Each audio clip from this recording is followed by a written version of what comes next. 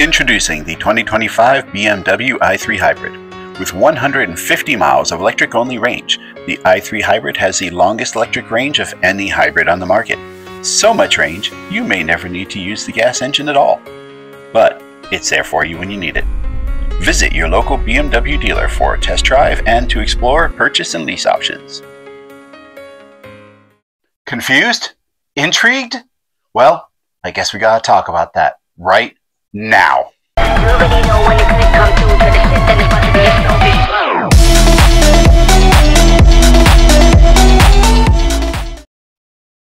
Hi, this is Rich from Wings, Wheels, and Wires. And for anyone who didn't figure it out, no, that commercial was not real. But if it was, it would actually probably sell more cars than the i3 EV would. Why is that? Well, we'll talk about the i3 in a minute, but first we need to talk about the current market. You see, EV sales have continued to grow in 2024, but not as much as in past years. Now, this doesn't mean that a bunch of people are going back to internal combustion engine or ICE cars, gas cars as most folks know them. It's actually because more and more people are buying hybrids. There are a few reasons for this. Very first one being availability of charging. Now, sometimes this is a valid concern and sometimes it's not. But unfortunately, it doesn't matter whether it's a valid concern or not, because what really matters is what the person believes, because that's going to drive their buying decisions. The same thing goes for charging. In this video, I explain how most people probably spend more time putting gas in their car than they would charging their vehicle. But unfortunately, all anyone ever focuses on is how many hours am I going to spend charging during road trips. Also, there is the range issue. Most people believe that they will need at least 300 miles of range for an EV to even be a consideration for them, even though in reality, most people only drive about 30 miles per day. So an EV on a single charge could easily last 10 days. Many people see hybrids as a solution to this problem. Once you run out of electric range, you can run on gas. And on road trips, filling up your tank takes minutes, not hours, as it would with electricity. So the ever infamous range anxiety is not even a consideration. But there are some problems with this belief, which we will talk about right after this. If you are enjoying this video, please hit that like button down below. While you're down there, hitting the subscribe button would greatly support the channel. And, of course, don't forget to hit the bell notification icon so you don't miss any upcoming videos. And stand by to the end of the video to hear my new subscriber shoutouts.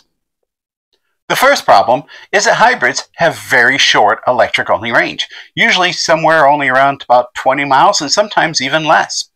Now, the solution to this is the more modern hybrids, which are plug-in hybrids. These are hybrids that have a much larger battery, and you plug them in like you would an electric vehicle, and they usually have longer ranges, and when they run out, then you drive them much like a traditional hybrid. These usually have somewhere in the area of 40 miles of range or more, which is more than most people's average daily commute of only 30 miles.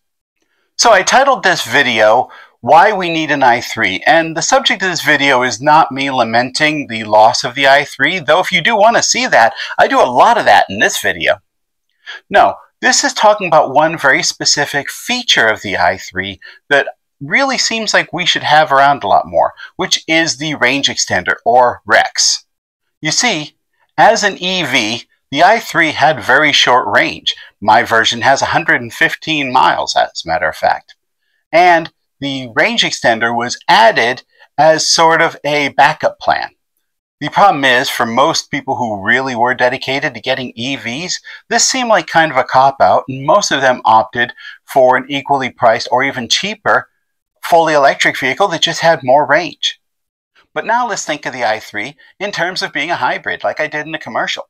You see, as an EV, the i3 REX had terrible range, but as a hybrid, it has the best range on the market, which makes it a great option.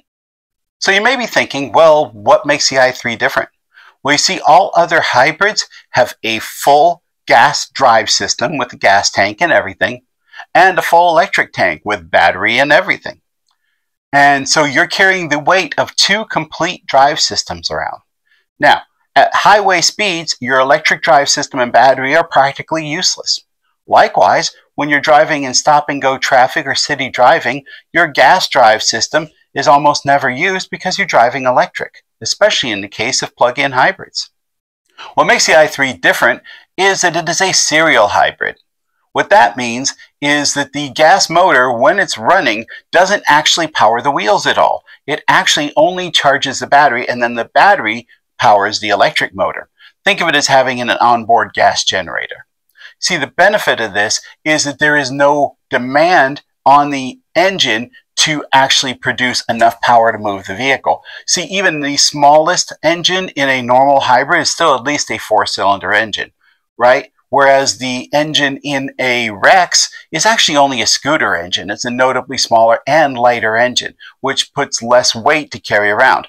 Also, the i3 had a much smaller gas tank of only 1.9 gallons, which also reduces the weight significantly. So while you are still driving, carrying around a gas tank and an engine, it is a much smaller and lighter gas tank and engine.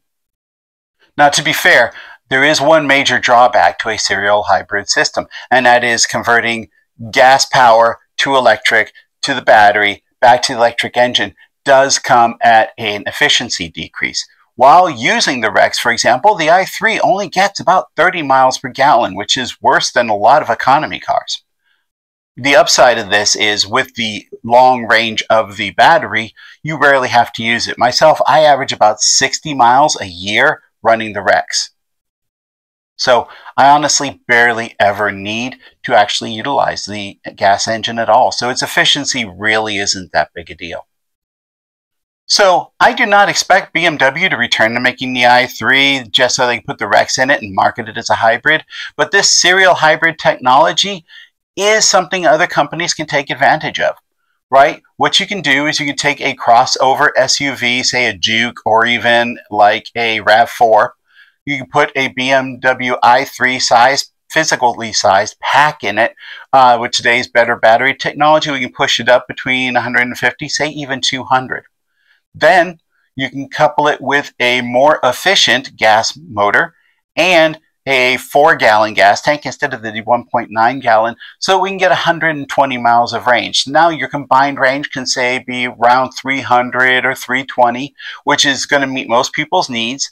And because the batteries are such a big part of the cost of an EV, the smaller battery will make production cheaper. The smaller engine will make the production of the gas portion of the vehicle cheaper as well, because you don't have all the other things like the large coolant system and everything like that. The i3's Rex is air cooled. So you're able to cut down a lot of weight. You're able to cut down a lot of costs related to building this. And as a result, you can actually make this thing very competitively priced. At least equal to what a regular hybrid costs. Definitely a lot cheaper than what a BMW i3 costs, or even most electric vehicles in their same class. Now, something like this had been tried before. Mazda tried it with this vehicle, but unfortunately, they still priced it at $35,000. Starting, by the way, I think the Rex version was even more. So, no, you want to price this thing starting at about 22, 23, 24, and then what you would do is market it to the people who want to buy hybrids. Now, understand, this vehicle is nowhere as good as buying just a fully electric vehicle.